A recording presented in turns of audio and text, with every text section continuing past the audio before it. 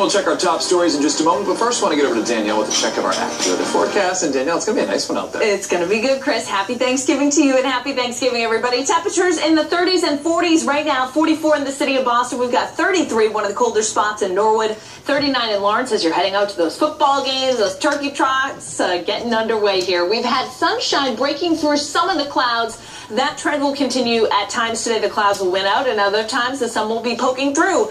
Rain, snow, and actually some ice in between from Nebraska back up to Kansas and Iowa. For us, quiet weather. No issues today. Temperatures, despite the clouds, come into the 50s, so an above-average day. 60 tomorrow, and it will be a dry end to the week. Turning cooler this weekend after a few early morning rain showers on Saturday. The rest of the weekend will be dry, Chris. Sounds good. Thank you very much, Danielle. We have some breaking news for you. We have an update actually right now on a deadly violence near Fenway Park overnight. One person was killed. 3 others now, police are saying, were shot at the Who's on First bar. The moments after the shooting around 2 o'clock this morning are described as pure chaos. Partygoers were running from a private function as police who happened to be patrolling in the area tried to get inside.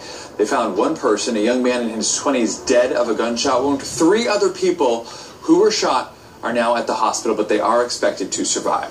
Checking our other top stories this morning, a kindergartner has to be tested for HIV, hepatitis, and other scary diseases after he was stuck by a needle as he and his classmates tried to clean up some leaves for a project they were working on. They were working on composting at Ellis Elementary in Roxbury when little Charlie was stuck. His mom says the school was too slow to respond. She's pulled her son out of school. The family is moving to another city. 3 people are charged with buying items off shoplifters and selling them in 2 Boston area stores, according to authorities. The group would request items from shoplifters and then sell them at My Tan Fashion and Super 99 Plus stores in Chinatown. We will see you right back here at noontime for our next newscast. Until then, have a great Thanksgiving morning.